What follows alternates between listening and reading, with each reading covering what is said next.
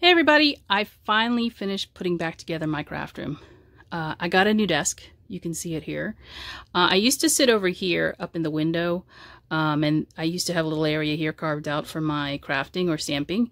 And by the way, I'm not in my studio. This is the stamping area I have created inside the house. It's my old craft room. I do a lot of work in here, work as in actual day job work.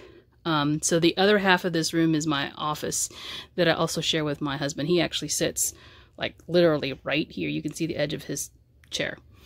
So I'm on the other side of the desk. Anyway, I got this new desk. So I had this idea that I would create this whole workstation in the middle of the room, and swap out my area here, which used to be for die cutting and other things, and put that over there, and then have my new desk sit in the middle. So I found this desk. It's actually not a desk, it's a vanity. And I'll put the link below to the website. But you can see what I've done is I've taken the Alex drawers from Ikea. That's what these units are down here. And I got the 4-drawer one, which has the big file cabinet in the bottom, because I wanted to store paper and books in there. And I'm sorry about all the banging noise. If you can hear that, my husband is actually doing some home renovations that we've planned out. So you're going to hear that throughout my little tour here. Sorry about that. I'll try and keep it short. But I got these Alex file cabinets to store craft things. So there are typically 4 drawers here. There's a big one at the bottom that holds file folders. And then there's 3 smaller shallow drawers at the top. And I've got 4 of those here. First of all, I went to Ikea and they didn't have any of the 5-drawer ones in stock in white. So there was that, but I wanted these anyway. So I got 4 of them, and there's 2 back to back. You can see it's a double width desk. And I then have this vanity, which has the drawers on the top. So I bought this tabletop from a place called Impressions Vanity. And so a lot of people use these for makeup. And I've never seen anybody use it for crafting, but now I have. And what I've done is I've attached the legs to the bottom of the desktop, and those legs are called Capita, and they're from Ikea as well. You cannot attach legs to the bottom of this particular Alex unit because that bottom drawer has to glide in and out, and it has basically these sides. It doesn't have a bottom cross support that's solid that goes all the way to the back of the drawer. So you can do that with the Alex 5-drawer, but you can't do it with this one that has the file cabinet. So the legs had to go up underneath my desktop. And you can also see the whites don't match, which totally fine with that. You're probably not going to be able to see that in this lighting anyway. Maybe on the video, but not in my room on a normal basis. And you can see I've used that space in between the legs and the desk itself to store things. So if there is somebody sitting on this side of the desk, and I have this stool here that is adjustable height for somebody else to craft here in this spot. And what I've chosen to do is, this is my stamping area. So I've put my inks, not all of them, I've put a lot of inks in the drawers to kind of inspire and sort of get me looking at things differently. So I'm going to show you, I'm not going to show you every single drawer because it's just not that interesting, to me at least, and it will take too long anyway. I don't want to keep you that long. So let me move closer to show you. There are 3 drawers in this top here, and the first one that I have right down here is, that is a watercolor palette that I got from my friend Mary, and I put it on a Lazy Susan that I had. And then I have these Daniel Smith watercolors down in here. These are tubes that I have not swatched or put into pans yet. I need to pan it and I need to swatch them. That's why they're sitting separately from where I store my actual paint tubes. And then this is a card that I watercolored. And then there's a little journal back there and a stamp. The journal I received from my friend Vicky. Hi, Vicky. And then a waffle flower stamp for swatching. So underneath, like I said, I've used that gap in between. It's a 4.5-inch gap here. And that was to make the table height so that it's perfect for me to stand and craft. So I'm a short person. I'm only 5'4", maybe a little less. This is the perfect height for me to do my stamping, and if I want to stand or if I want to sit, I can also pull a chair out. I've got a set of stools that I purchased from Amazon here, and I'll show you what I did a little bit differently with the drawers. Now, the top drawer is just a regular shallow drawer.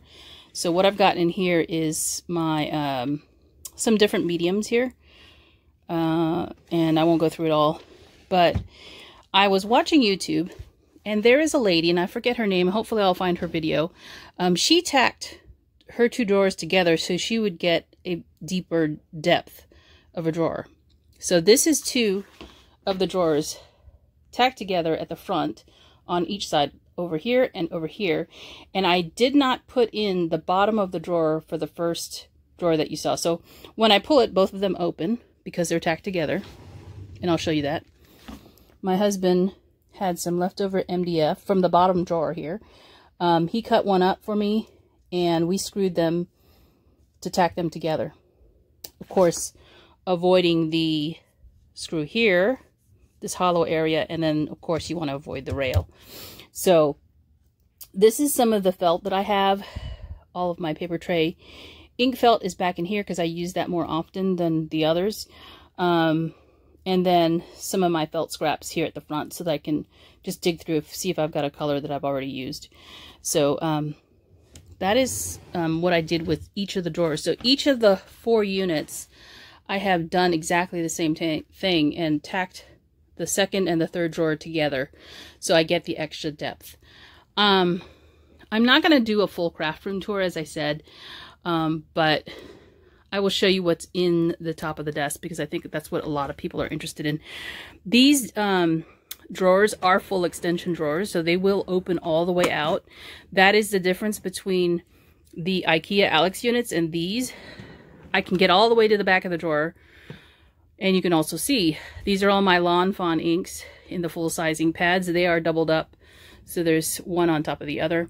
And then on this side, and sorry about the glare, just some journals and some things I wanted to put in here. And again, you can see a tin that's underneath. That is my mica powders. So I'm going to move, hopefully I don't make you dizzy, this way. And you can see I have stuff laid out on the desk because I want to be able to see my stuff and use it. These are just 6x6 paper pads that I want to use for card making. I have my cutting station here. This is a Fiskars bypass trimmer. This is the best trimmer ever, in my opinion. I don't care what anybody says about that Caterpillar. I had one. I didn't like it. Partly because you don't have one of these. And I am so used to having one of these that I can't do without it. And this folds in half. So if you want to really take it with you, you can. But it does fold in half, and it's, you know, obviously you can cut 12 by 12 with this. And you never have to sharpen. So I have 2 carousels here, 1, 2, and then this is my Fiskars Fuse manual die cutter. And the reason I have this here is because this is what I use to cut my felt on. I find that this is way more reliable than, say, my Gemini to cut felt. So this is what I use. And I can also, I use my Sizzix plate in here with the 2 sandwiches. And this works fine for thin lint dies. It also works for, you know, the big dies too, but this is what I use. And I use the extended platform so I can get more cut. I can also bring in the bigger platform and use it on here too, but I don't tend to have that much to cut, so you're only seeing the extended platform here. So quickly, this is where I used to sit, facing the window. And all of my stamps and dies, well, not all of them, but lots of them are in here. And all of my inks from Stampin' Up! Were sitting on this bookcase, and I swapped them over to move them to the right. So I took all of the stamps and dies that used to be on that side and put them here so that they're right behind me. I can just pull from what I want to use. And there's a lot of stuff in here. This hasn't changed. This is all paper. But this is the side of the desk, and you can see what I still have to put away. Clean up and put away. Those are my Copic refills, and then I have some baskets I need to go through here. That's just stuff for storage of stamps and dies. This is my side of the desk, and I'll try and keep my camera angled down. I put all of the Altenew inks in this drawer. So it is two-sided, basically. So it's two separate units that I bought, and you can see the seam right here. And there's, again, another file cabinet on this side. So down the middle, because this is a vanity, you have this, I want to say it's about 2 or 3 inches. This is where their vanity mirror would sit. You can purchase a vanity mirror that lights up, and because it is for makeup, you would set it on here, and they even have the holes on the bottom to thread up through the bottom for the electrical. And there is a hole in the middle. Oh, I didn't say this, but after this video, or after this piece of it, I will add in some screens of what it used to look like before, and me assembling it together. Well, sort of the assembly. So I just put some of my favorite things up here that I've received from other people or that I've made myself. Down the middle here. So I have this strip of really great support. I don't have to sit stuff on the glass that's really heavy. And that's where I put my crafting supplies that I use every time I craft. So this carousel has lots of that stuff. And this is from scrapbook.com. Then I have these two pink, I use them for craft items. I got from Marshall's in pink. There's my little strawberry jar from Anna. Hi, Anna, if you're watching. Then I have a whole bunch of my oxide. No, these are not my oxide, but my dye ink blenders. I just put them all in this cup here. And then there's my Gemini, and then my Power Strip doohickey. So a lot of things are plugged in here, and then I just have a tray of things that, stuff that I like to look at. So you can see underneath here, I did put my Stamp Market inks. Those are all of her ink heads that she has now. I also have some little what do you call these? Snips for cutting my dies apart. My glasses, reading glasses. In the center drawer, this is where I put the oxide inks. And again, those are doubled up, so there's 2 layers. Of what you can see, this is the whole set. And some of my most used inks, like the Versamark. This is detail ink from Ink on 3 for Copic coloring. And then these are my Versafine Onyx, and there's a brown one in here too. So I use that a lot for sentiments. And then at the like right underneath this white section here is the overflow of Altenew inks, the browns and the grays. They're underneath this white bar. I won't move it because I have to move the chair to take it out. And then there's some stamp chamois here. This is what I use to clean my stamps off of when I'm stamping. I just prefer having them. And I have 2 in here because I use one for dye and one for pigment whenever I'm stamping to clean the different stamps. Like I said before, this drawer is a full extension drawer. So there is a gap at the front and a gap at the side because they're not exact, which lets me get my finger in there. So if I need to pick out a ink cube, I can. So yeah, there are a lot of inks in here. And I will say this is not my full collection of inks. There are still more, and they're just boxed up separately in a different unit. They're actually, and I'm going to do this, I can't believe I'm going to do this, they're actually along here. So you see these little plastic tubs here? That is all ink as well. Not all of them are ink, but I think those 5 are ink. And then I have another set of ink in my studio that is mostly pigment inks. But, you know, all these cabinets are full of my craft stuff too. There's mostly fabric down in here, and my sewing machine is way down there at the end. So I thought I'd just share that with you. I didn't want to do a full craft room tour because this is the only thing I really changed here. And then I reorganized some of the stuff that was in here to better fit my needs. Down there at the end, you can kind of see I do have my setup for taking photos. So I leave that up all the time. And it's just a lot easier for me to not have to drag it out each time. So that's it for now. If you have any questions, leave them down below. I'll try and answer. But I hope you enjoyed this look at my new craft desk. Thanks for watching. Talk to you later. Bye. Hey guys, so I forgot I was going to record some of this.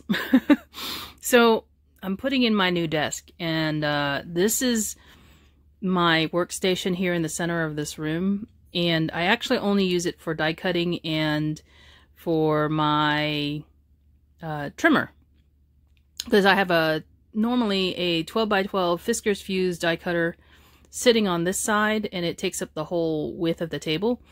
And then I have my Fiskars trimmer here, and then right behind it I usually have my Gemini, and you can see my Gemini sitting right there. It's usually sitting right there on the edge, and I can actually sit in my craft chair and work at this station right here. So now you can see my huge mess that I have going on, because I'm taking apart this center island station here that I kind of cobbled together with different furniture that my husband had and that I had, and I'm replacing it with my new desk. So I wanted to show you what it looks like before, with which I forgot to show you all loaded up, but like I said, I only use this right now for die cutting. So what I'm going to be doing is I'm going to be flipping, and this will become my workstation where I do all my stamping. You can see all my stamps right back there, my big stamping wall. And this area over here will become my die cutting station. So this is just a little bit about what this is. I got these cabinets from Ikea from a business that was being renovated. They were switching the shop from a salon, hair salon, to a ice cream shop. And so they wanted to get rid of this whole bank of Ikea kitchen cabinets, and I got them at a great deal for $200. There's actually a whole run of them. So there's 4 cabinets strung together in a long line, and they had the countertop too. So $200 got me this whole set of cabinets. Behind it, on this wall, you guys have seen other videos if you've watched me long enough. These are Ikea Billy bookshelves with the add-on extension at the top. So they go all the way to the ceiling. And this is a very large collection of my stamps that goes down to the floor. This is not all of my stamps, because I have some in this unit right here. This is also from Ikea, which I forget the name of it, but it used to be a wardrobe. Well, it was a wardrobe item. I don't know if they still carry it, because when I went to look recently, they didn't have this anymore. So, and that's where my Cricut and my Scan and Cut are. So I will be closer to this unit over here, but I can also still reach the stuff back behind. And so what I'm going to probably do is take my inks that are in here and put them in this unit, and then take the stamps and just basically flip them, because my most used dies are right up in here, and so I want to be able to access them easier from the chair that I'll have right here for the desk. So I'll be sitting on that side. I'll show you the whole thing once it's all done and put together, okay? Hey guys, so I'm kind of in the middle of things right now. So as you can see, this is where I'm at with putting things together. I have 4 Alex drawer units, and you can only see 2 of them, but there's another set right behind that are facing the other direction. And I also have the base of my desk sitting on the top here marked off, because what I'm going to do is add legs to raise the base up 4.5 inches. That's how tall these legs are right here. And if anybody is wondering, they're the white Capita legs from Ikea. And I cannot, for this particular set of file cabinets that they sell, this is the 4-drawer with the deep filing cabinet on the bottom. You cannot place legs on the bottom of these file cabinets, because that bottom drawer has a little rolling ball underneath it on the front to help you pull out the drawer, because that one is probably going to be weighted the most heavy with the paper in it. And I'm actually going to put some file folders in some of them to hold paper, and some of them will have books. So I wanted the deep drawer to show you that. The other thing I am going to do is I've ordered some kits for drawers, and they're actually for helping you to keep the drawer from sagging I know with too much weight, the bottom of these drawers is just MDF, and it's a thin MDF. And so the more weight you put into it, the more your drawers can sag. I'm not so worried about the bottom ones because they're supported by the bottom piece of the actual filing cabinet. And you can see it here because I don't have the drawers, but one of them inside of the filing cabinet.